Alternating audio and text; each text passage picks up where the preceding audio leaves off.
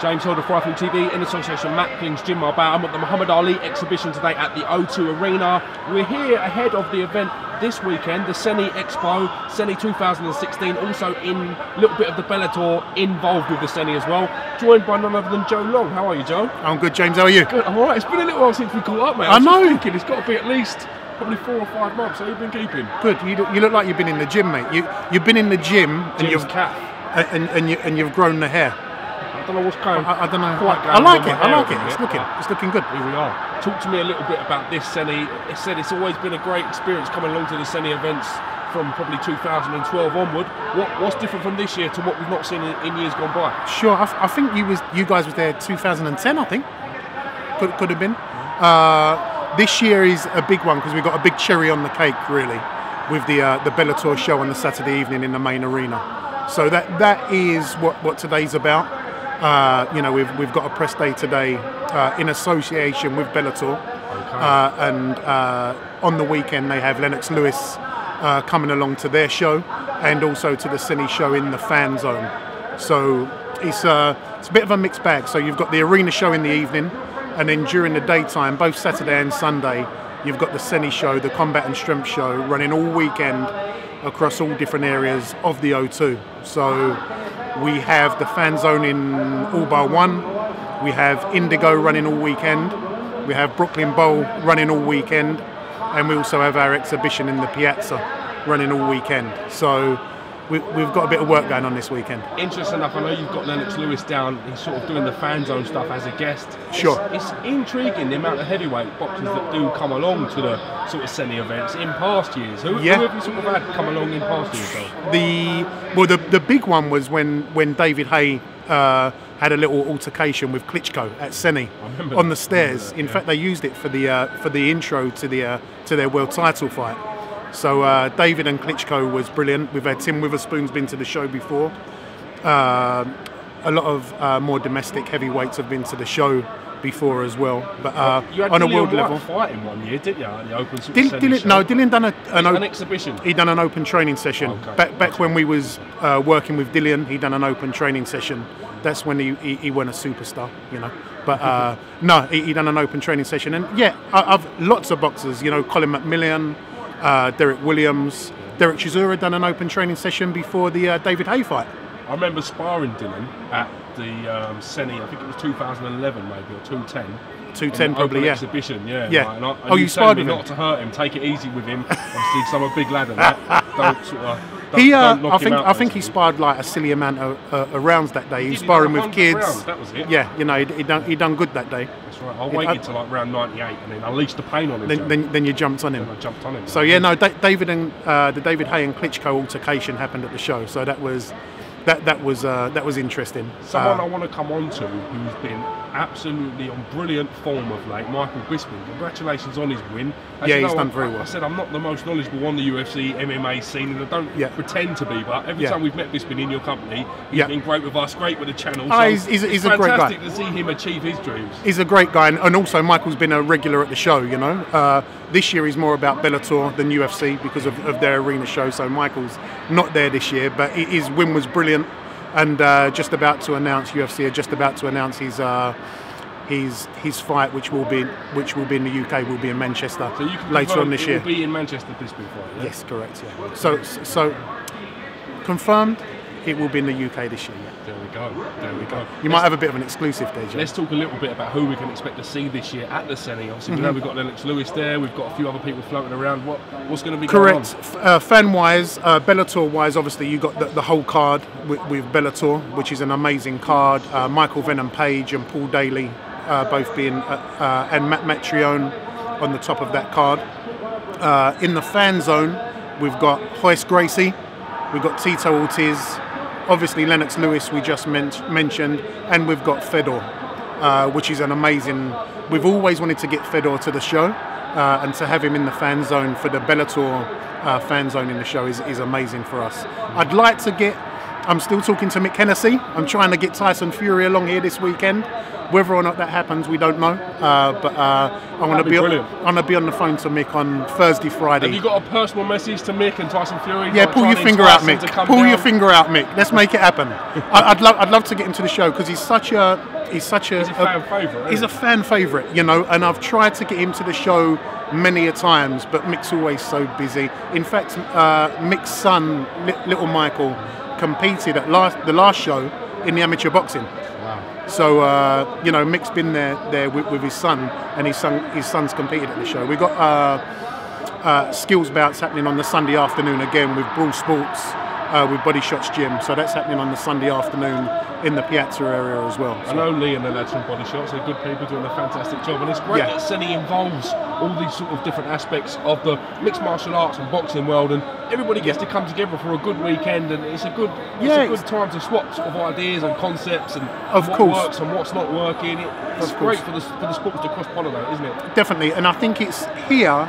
It's been hard operationally. It's been quite hard getting our show under this tent because this isn't an exhibition centre as such. XL, NEC are exhibition centres. You know, this is like a live event centre. So we've had some operational issues, but you know, everything's now in place, and we're looking forward to a great weekend. I think it'll be a bit more festival-like, James, because you've got so many restaurants as you walk through. You know, you've got so many restaurants and so many different areas you can walk into and walk out of. You know, and we've got so many different venues under the roof which we're utilising. You know, I think it'd be a good sort of festival atmosphere this weekend. Obviously, the so-called main event on the Bellator show was meant to be James Colossus v Kimbo Slice. Correct. Obviously, with the unforeseen tragic situation of Kimbo Slice unfortunately passing away, how has that sort of affected the show, and will there be sort of anything to sort of remember Kimbo on the night? If you like? I believe Scott Coker will be doing something. Bellator done a special on Spike TV a few weeks ago, so I don't know if they'll be sort of repeating that on the night. Very possibly will be. But yeah, it was tragic. I mean, you know, it's affected the show. It's had a knock-on effect. Of course it has. You know, when's the last time you heard of a main event? You know, someone that's competing on a main event on a big show pass.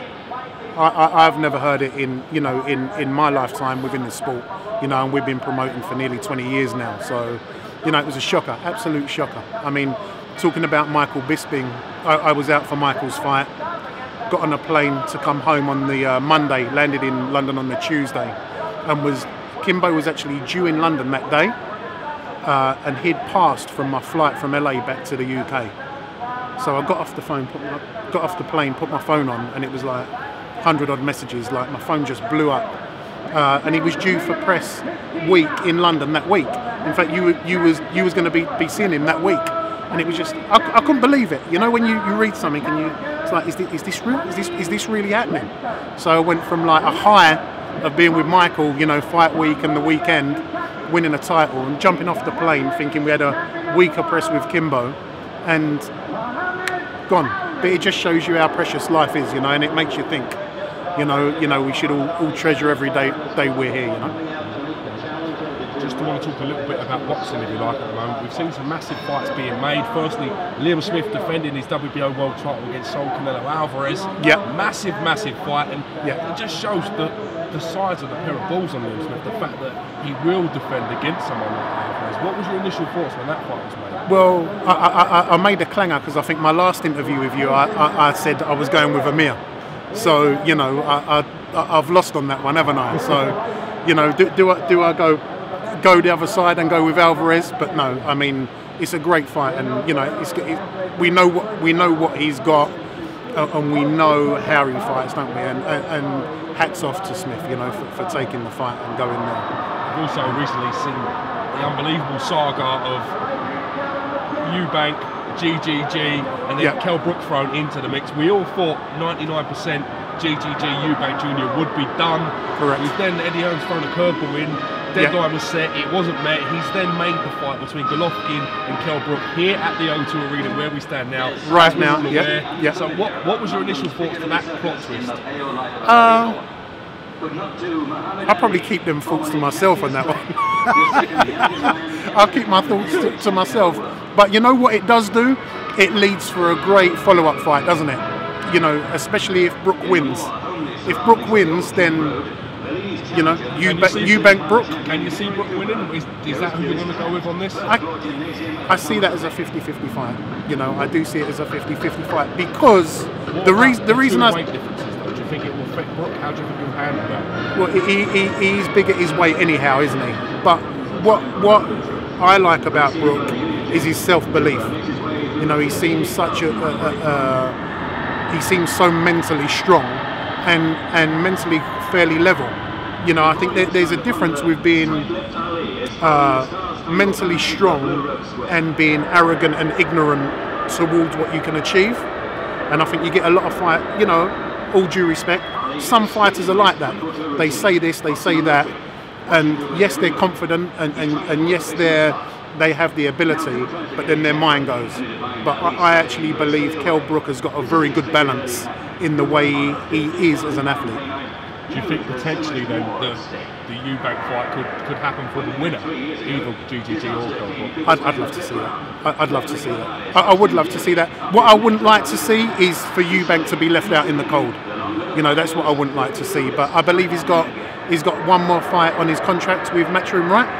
I believe so. I do believe so. I don't know how that negotiations that's just happened will affect him going forward. That's so is that a story in itself, isn't it? That's right. Well, that's. I was actually having this discussion earlier with someone. Where does that leave that? Exactly that. And it must be hard from Eddie's point of view to then try and promote him to the public in a British title defence when so much water under the bridge. He's definitely international level, isn't he?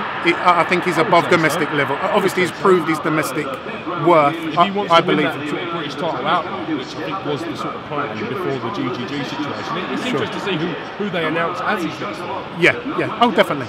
If you was him, would you want to be now on an undercard for, say he was on the undercard of Brook and GGG? Is that a bit of a pill to swallow? When's Joshua's next fight? It's not been announced yet. They're waiting. Probably maybe October, I believe. I'm not breaking the news, by the way. We're just waiting to see. Well, yeah. So, how would you, as a promoter, deal with someone like English? As a man who deals with negotiations for a living? I couldn't deal with him. No. I couldn't deal with him. Too much. Could not deal with him. Would not want to know. Too busy. Phone's going down. He seems a lovely man. You know, Chris EUBANK Senior seems a lovely man. But as far as what I take from it, I couldn't. Me personally, I couldn't deal with someone like that. I couldn't do it. You know, there's a lot of people within the industry what we've had the opportunity to work with, and unfortunately we was busy that day. So no, I couldn't personally do it unless you're doing that 24/7 like Frank Warren is and Eddie Hearn is 24/7 and they're on it. But I'd find that hard work. I think you've got to have a chemistry with someone, haven't you? Yeah. I'm not saying that he's a bad person or anything. I'm just saying his chemistry for me as a person, I don't think I could deal with it, because I think it'd be too many questions, too many headaches, too many hours, too much moving the goalposts, and I couldn't deal with it. Empathy not for me. Eddie Hearn, empathy for Eddie Yeah, Hearn, and respect for the way he's sort of made it work for him and his company, if you like. 100%, you know, hats off and salute him. But everything gets to an end, doesn't it? You know, with something like that, it ends up putting a lot of pressure on the relationship. You know, I've had conversations with MICK HENNESSY previously, you know, about athletes. You know, we've not always. You know, we've worked with different athletes before, you know, Dillian being one, you know, and our fallout with Dillian wasn't that great, you know, but it's hard, you know, when emotions and passion are involved with the sport, it's not that easy. What I've got to say, in your sort of split with Dillian, you both acted with a lot of decorum. We've not seen sort of any niggling stories or anything broke that wasn't sort of known. It's been quite diplomatic, hasn't it? Yeah, well, listen, I've known Dillian since he was 15 years old. You know, I treated Dillian like family. He's made a decision that he didn't need a manager, and he's done his own thing. You know, since then he's made other changes to his career. It's up to him. You know, he's got to go and do what he wants to do. You know, I don't agree with them. You know, and I've got beliefs in where he's going and how he's doing things. But now that's none of my business. That's down to him and his new team. and what they're doing. So, you know, life goes on. My life's not going to stop because of Dillian White, and I'm sure his life's not going to stop because I'm not, I'm no longer managing him. You know, that's down to him, and we'll see in the long run. As I said, if you're watching this, come down to SENI this weekend, this Saturday and Sunday. Bring the family, come down, get involved, buy a katana sword. It's going to be great. Yeah, it's going to be absolutely great. It's going to be a good one. But if you want to see Lennox, he's part of the Bellator fan zone. Lewis will be in the fan zone when? On Saturday afternoon at 4 o'clock.